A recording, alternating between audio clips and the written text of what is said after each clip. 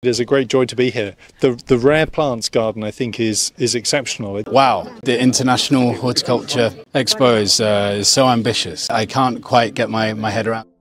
The Royal Botanical Gardens, Kew, commonly known as Kew Gardens, is a world-famous botanic garden located in London, England. Kew Gardens is not only a place of beauty and tranquility, but also a scientific center for plant research and conservation.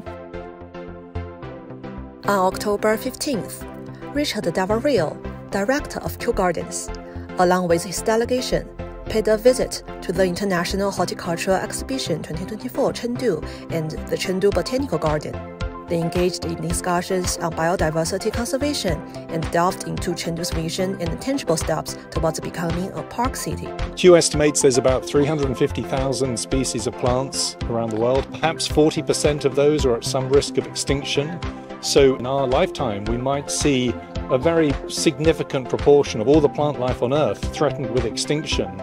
So I think it's very important that organizations like this at Chengdu and Kew and others around the world are working to understand plant diversity and to protect plant diversity for future generations. From the UK government point of view, we are looking forward to working with Chengdu and our partners across southwest China on a range of areas relating to biodiversity and national parks. Climate change was identified as one of those global priorities in which the UK and China can and should work together, and I look forward to working with colleagues, with partners across southwest China to do our part in this part of the country.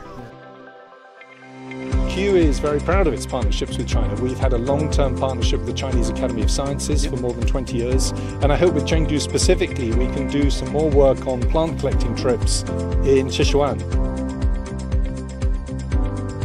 I'm very pleased to hear that you are a park city because nature is very good for people.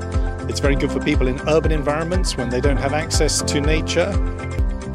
With the hibiscus in bloom, I think it's a wonderful environment. It's great to see so many people and families here enjoying the environment, and I would urge anybody in Chengdu or in wider China to visit botanical gardens, visit national parks, enjoy the natural environment that the country has to offer.